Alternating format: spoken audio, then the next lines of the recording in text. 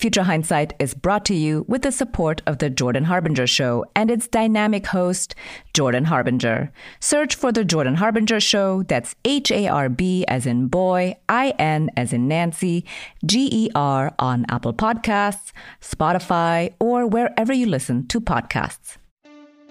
The famed Socratic method, where you test ideas with questions and see how they fare and let go of them if they don't withstand scrutiny, is actually one of the most beautiful and powerful mind inoculants ever invented. We can enhance it and turn it into something that goes even further in the direction of inoculating minds against the worst forms of cognitive contagion. Welcome to Future Hindsight, a civic engagement podcast. I'm your host, Mila Atmos. Our guest is Andy Norman, the author of Mental Immunity, Infectious Ideas, Mind-Parasites, and the Search for a Better Way to Think. He offers tools to inoculate our minds against the worst forms of ideological contagion. And since we've learned so much about our body's immune system during the pandemic, it'll be easy to understand the concept of mental immunity. We start our conversation with how it works. Mental immunity is the mind's resistance to bad ideas. We know that our bodies have immune systems, and these immune systems protect us from dangerous microbes, and especially infectious microbes. But where bodily immune systems protect us against physical microbes, mental immune systems protect us against dangerous or infectious ideas. A psychologist named William McGuire began studying how you can create resistance to new information in a mind. And he found that if you expose a mind to a weakened form of an argument, then the mind will develop resistance to even stronger versions of the same argument. And he immediately saw the analogy with inoculation. So he called his theory inoculation theory, and he essentially showed that minds behave as if they have immune systems. We are now in a position where leading scientists are not saying minds behave as if they have immune systems, but some of the more forward-thinking ones are actually beginning to say minds do have immune systems, and here's how they function, and here's how we can make them function better. I love it. I think one of my favorite quotes in your book is that the art of bad idea removal is on the verge of becoming a science. And I thought, yes, this is it. We need to inoculate our minds against bad ideas. You say that bad ideas are mind parasites. Tell us why bad ideas are the equivalent of a mind parasite. You've asked the two fundamental and essential questions here. Think about the properties of bad ideas that manage to spread despite being bad. Number one, they require a host. Number two, they can take up residence in our minds. Once they take up residence in a mind, they can begin to create copies of themselves. And just as, say, the influenza virus can induce an infection, an infectious idea can induce a mind to spread it to other minds. When information epidemiologists study the way misinformation spreads across the internet, they see quite clearly that the principles of epidemiology apply to the way information, and particularly misinformation, spreads. So we are now talking quite unapologetically about memes as having a life of their own, something that we can all witness every day by opening up social media. So if you begin to take this analogy seriously, you start to see all kinds of ways in which our minds are actually being hacked by ideas that essentially serve their own interests at our expense. And even more worrisome, by demagogic actors in the political space that are actually hacking mental immune systems to further their political ambitions. Can you give us an example of something that we can objectively agree is a bad idea? Yeah, say sticking your hand into a hot fire is a bad idea. Dropping a bowling ball on your foot is a bad idea.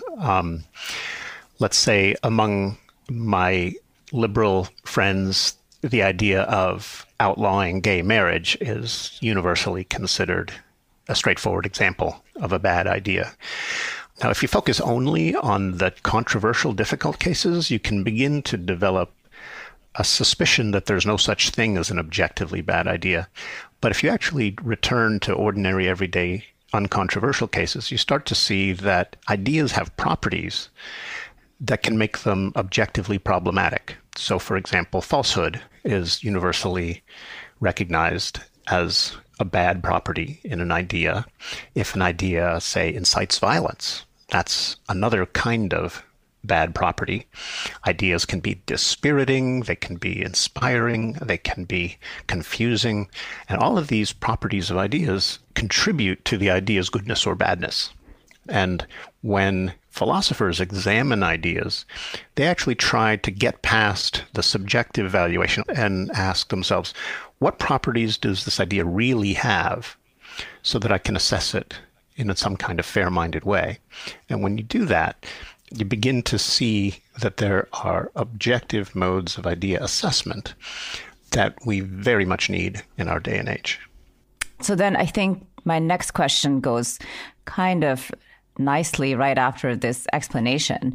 How do you define ideology? And why is ideology not neutral? Yeah, so it turns out that the concept of ideology is used in two quite different ways. Sometimes people use it to mean a problematic nexus of ideas. And sometimes people just use it to mean a nexus of ideas, whether or not it's problematic. We have plenty of useful neutral descriptors of belief systems, just belief system or worldview, for example. So we don't need yet another synonym for worldview or belief system. So let's take the concept of ideology and actually use it to designate systems of ideas or beliefs that are objectively problematic because of the way they impact human well-being. So it seems to me that we are deep in the soup of this cultural immune system disorder right now. I mean, even though the Trump era is maybe over, I'm not sure. But in any case, we are swimming in different ideologies, left, right, and center, and we can't get out. Wherever you turn, we are confronted with yet another person with another ideology. So you talk about the reasons fulcrum and how it boosts our mental immunity. So what is a reasons fulcrum and how do we use it? You've put your finger on what I consider the linchpin of the mind's immune system and the key to restoring civility in public discourse. There's a norm that holds sway in reason-giving dialogue or in scientific discourse. And the norm basically is this. If you have one point of view and I have another, then the person with the better reasons wins. And it's up to the other person, the person with the weaker reasons, to change their mind. So I call this reasons fulcrum because where this norm is operative, reasons can actually do what they're supposed to do, which is change minds. But where that norm becomes damaged by, say, demagogic political actors or by a former president who just wantonly abuses that norm, when that happens, people start to lose their sense that speech should be accountable. The norm loses its sway over us, and thinking becomes more and more unhinged. And that's what we're seeing in our time. So you came up with a mind vaccine. How does it work? Well, so this inoculation theory suggests that you can inoculate minds against bad ideas. Now, in immunology, an inoculant is kind of a simple attempt to increase resistance to a microbe. But if you take an inoculant and you enhance it in various ways, you can actually turn it into a vaccine, something that gives more or less complete immunity. I argue that the famed Socratic method, where you test ideas with questions and see how they fare and let go of them if they don't withstand scrutiny, that method is actually one of the most beautiful and powerful mind inoculants ever invented. We can enhance it and turn it into something that goes even further in the direction of inoculating minds against the worst forms of cognitive contagion. So when QAnon spreads in a viral way, like wildfire across the internet, it's pretty clear that mental immune systems have been badly compromised. But we can rebuild mental immune strength through a combination of what I call mental immune boosters, mind vaccines, mind inoculants, and basically a kind of education that primes mental immune systems to test ideas before they buy into them and become attached to them. Let's try the new Socratic method. How is it different than the Socratic method as we know it? Right. So Socrates was this guy who lived in ancient Greece. He would wander the streets of Athens and strike up conversations with his fellow Athenians, and he would use questions, initial, mostly clarifying questions, to get people to reflect more critically on the views they held. Now, this didn't make him very popular, and his fellow Athenians eventually convicted him of corrupting the youth and worshiping false gods, and sentenced him to death. Now, one of the reasons Socrates was sent to death is that he could be a bit of a jerk. He would use his questioning method to make people look foolish, and this earned him enemies. So it turns out that if you just try to use questions and objections to defeat people in argument, you get pushback. In fact, people dig their heels in and become more resistant to persuasion. But there's a kinder, gentler version of the Socratic method that can actually win over people who are already very attached to problematic ideas. And this involves the use of clarifying questions, but the careful avoidance of gotcha questions or points that make people look foolish. And so what I call the new Socratic method does involve using two kinds of questions, both clarifying ones and then gentle objections or challenges to get people to see the drawbacks of the ideas they have grown attached to. So I know that you tried this in the classroom through collaborative inquiry. What's a good example of how you did this in the classroom, just to bring this alive to the listeners? Thanks for asking. I spent about 25 years discussing difficult issues with my students in philosophy classrooms. And basically, we'd try to talk in open, honest, mutually respectful ways about right and wrong, and the origins of good and evil, and how you know things, and how do you tell the difference between knowledge and mere opinion. These are the questions philosophers love to address, and philosophers are deeply committed to trying to answer those questions in a fair-minded way. But let me give you a couple of more striking examples of the use of something like the new Socratic method. Daryl Davis is a black blues musician who encountered a member of the Ku Klux Klan in a blues bar, struck up a friendship, and over a period of months deconverted that Klansman, got him to give up his racist views. And he did this primarily by listening to the guy, trying to understand his views, asking clarifying questions that didn't threaten the relationship, but encouraged this KKK member to begin examining his own views more deeply. He ended up stepping down, renouncing his racist views, and giving Daryl Davis his former Klansman robes. And dozens, if not hundreds, of other Klansmen have followed suit, in part because Daryl Davis went on a mission to actually just talk to them and listen to them. Dialogue can actually heal damaged mental immune systems. Another example, I've got a friend named Lee McIntyre, who's a wonderful philosopher of science, who went undercover at a flat earth convention and tested some techniques to deconvert flat earthers. And he found them enormously difficult to deconvert. But in a book he has coming out called How to Talk to a Science Denier, he applies some of the things he learns both by studying the research and through trial and error to actually convince some anti-vaxxers that he knows to reconsider or to at least soften their views about vaccines. So those are my two shining success stories about the power of dialogue to heal and change minds.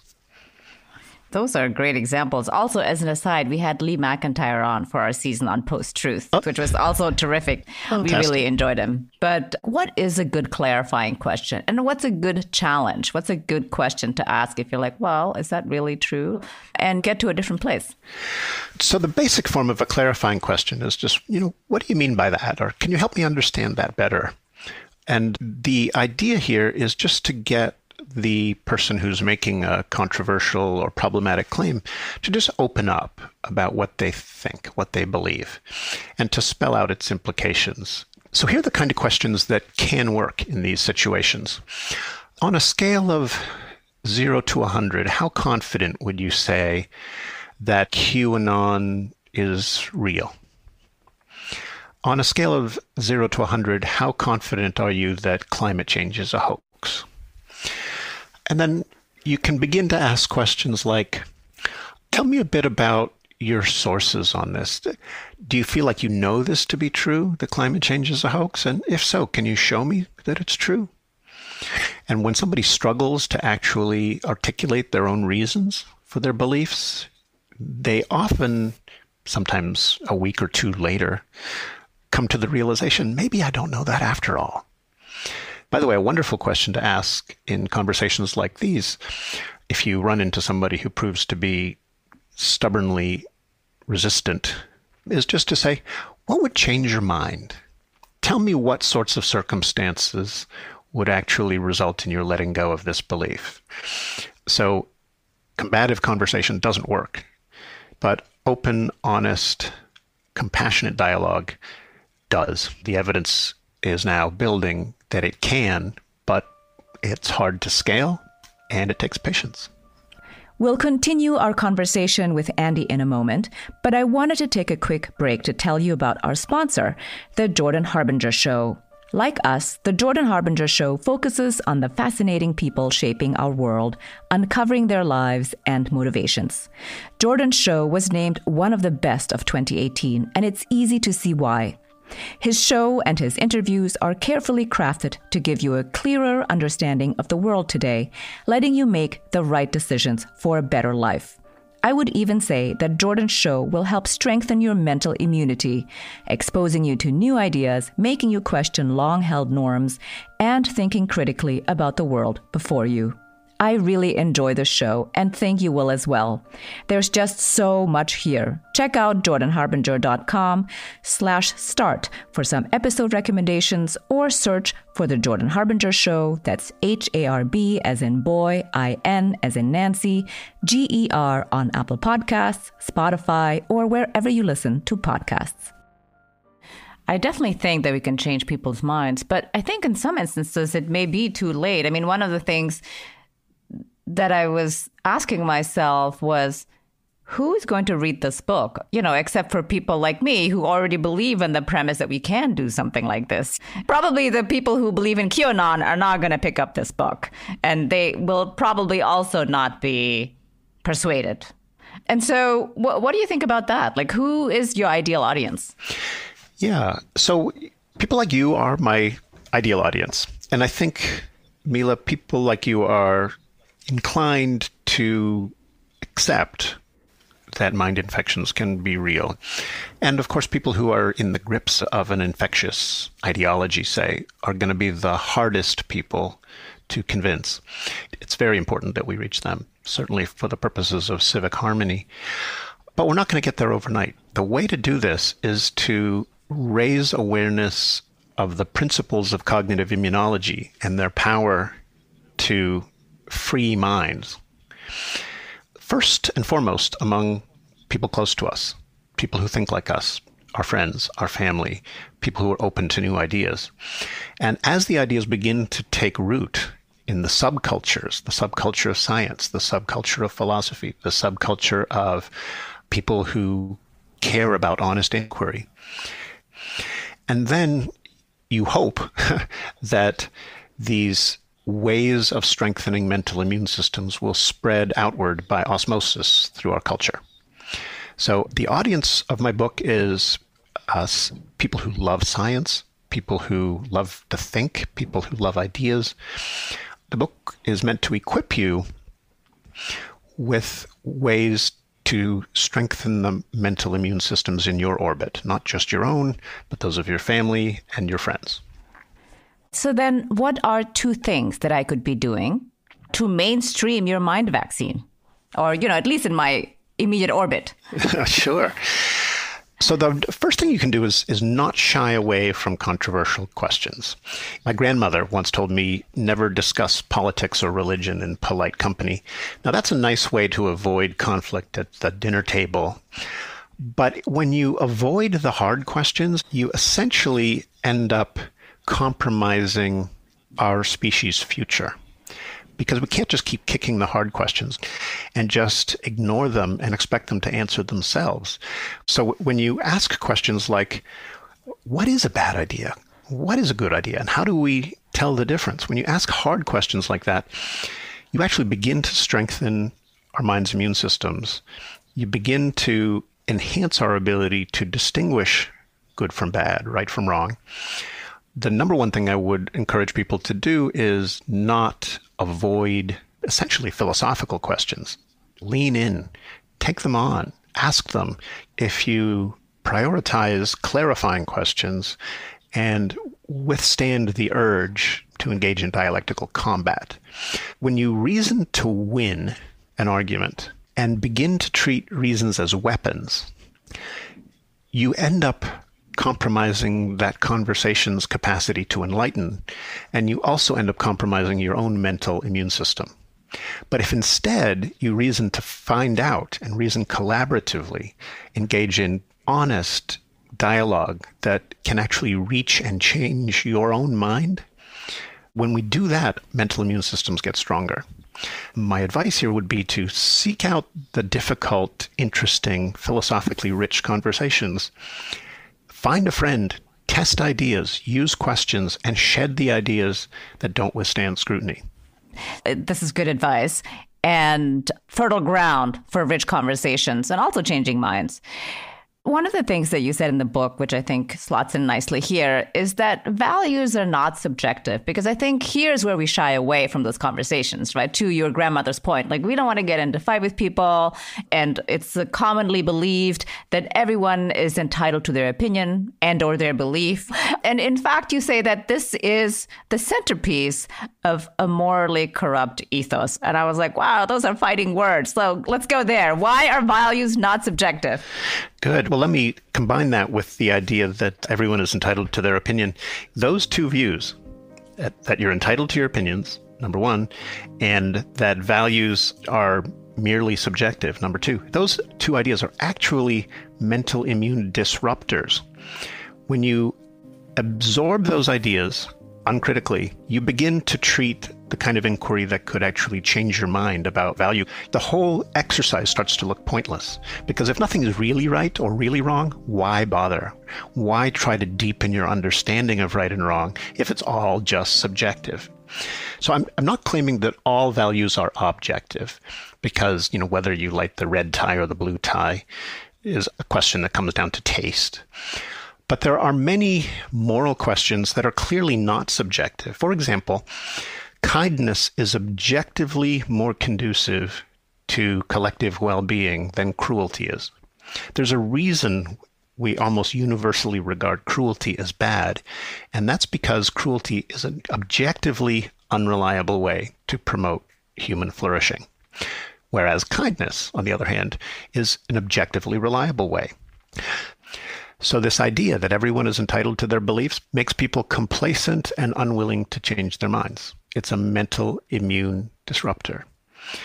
Our cognitive lives are regulated both by rights and responsibilities. And the ethos we live in right now is one that has emphasized our cognitive rights, our right to believe, our right to our opinion, to the exclusion of our responsibilities.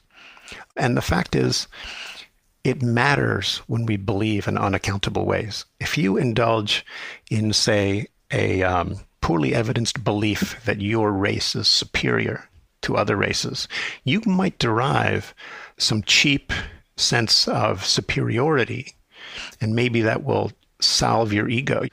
But you're essentially doing it at the expense of others around you. And when you indulge in beliefs that benefit you at the expense of others, that's fundamentally selfish. So we can't do that without sacrificing our claim to be part of the solution. We need to get past the idea that we're entitled to our beliefs, just as we need to get past the idea that all values are subjective. In societies all around the world, basic human virtues like honesty and fairness and kindness are affirmed just across the board. Now, there are sociopaths out there who disagree, but I don't feel any need to take their opinion into consideration. And my inability to persuade a Donald Trump that lying and manipulation is wrong is not going to prevent me from pushing for moral progress. There are moral deviants and sociopaths out there that will lie, cheat, and steal to their personal advantage. But whether we can persuade them is not the relevant test of whether honesty, fairness, and kindness are truly virtues. Well, to go back to your reasons fulcrum, it's up to them to change their minds, right? Like, it's not your responsibility to change their minds, because otherwise I think you're going to fall into that same trap of being dogmatic about your own beliefs or your own values. Yeah, so there's a peculiar kind of discourse called religious apologetics, where someone who believes fervently in a particular religious dogma is trained in how to defeat non-believers in argumentation. And so religious apologists will often set up debates with non-believers like myself, and they'll go through the exercise of exchanging reasons. But what's curious about that is if I enter a conversation wanting to convince you, but being completely unwilling to be persuaded by you, that's not truly a dialogue. It's basically an attempt to manipulate minds. So real dialogue requires that both parties be willing to submit to the better reason and be willing to change their minds, to be persuadable. And what we've seen in our country over the last 30 or 40 years is a steady stream of people who essentially treat conversation as a battle. This is the origin of America's culture war, and it's tearing the civic fabric apart. If you engage in conversation to win while I'm trying to have a conversation to actually learn the truth, you might gain power, but you're going to do it at the long-term expense of our collective well-being. I like that. I think that's very well put. So you argue that we need a responsible shared understanding of what matters, which is the anti-culture war in a way. So one of the things that you talk about a lot is education and how it's like a bucket theory. And I wanted to ask you about how you would teach our youngest citizens of the world to engage in this kind of new Socratic method and, learn it for a lifetime? Wow, wonderful question. There's a movement among some philosophers to teach philosophy to children. And the basic idea is that kids are enormously curious about life's big questions. And if you give them a chance to explore those questions in conversation, their minds can just come alive. So let me give a small example. So a teacher gathers the kindergartners or the first graders on the story rug. And she says, you know what? Imagine if little Johnny did something that hurt little Susie's feelings, but he was following the rules. Did Johnny do something wrong or not? Some kids say yes, some kids say no, and then they start to talk about it. And then you could say, all right, well, here's an example of little Susie doing something that broke the rules, and it ended up helping Johnny. Did Susie do the right thing? So you can get kids to engage with the question, are these rules good ones? Are these rules really helping us or hurting us? You can get them interested in those questions at a very young age, and getting them to actually think out of the box about right and wrong. And it's a beautiful thing just to watch their mind light up with the sense of possibility about how many interesting questions there are to explore out there. That's terrific. So I have just one more question. Mm-hmm. Looking into the future, what makes you hopeful? So the science of immunology completely transformed our relationship to the little microscopic beasties that thrive at our expense, and led to treatments that have saved literally hundreds of millions, if not billions, of lives. And the amount of human suffering that the science of immunology has allowed us to escape is truly phenomenal.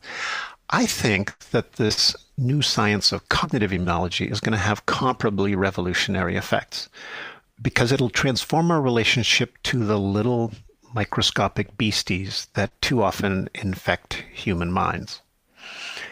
Just as we gained a degree of autonomy from smallpox by developing the smallpox vaccine, we can develop autonomy from QAnon and science denial and conspiracy thinking by developing our mind's immune systems.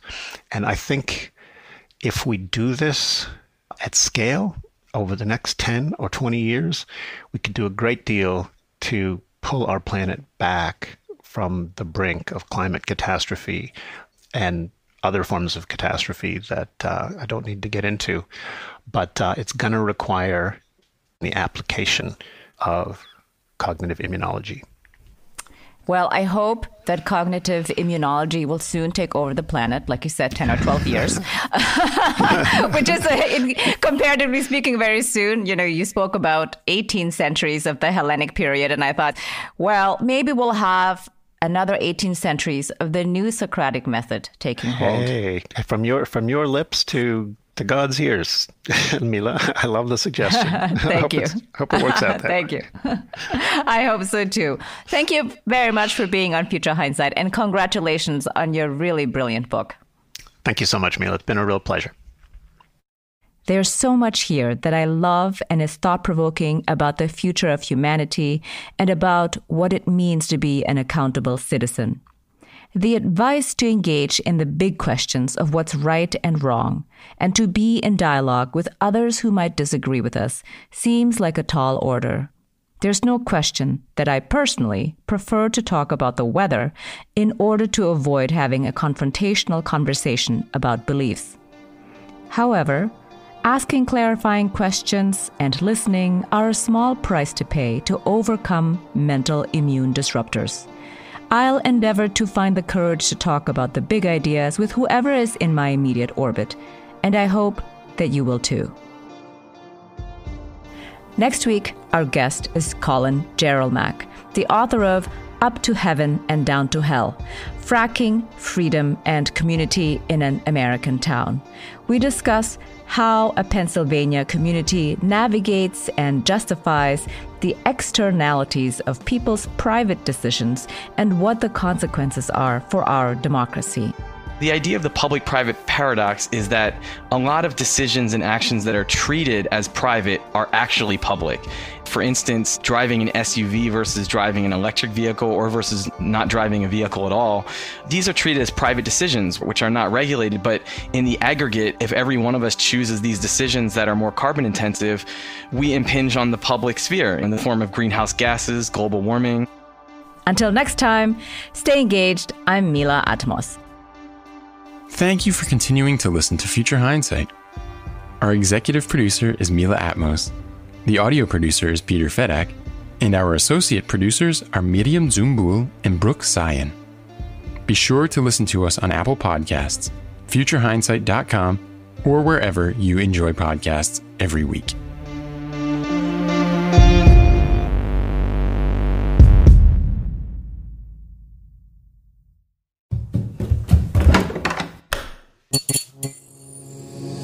This podcast is part of the Democracy Group.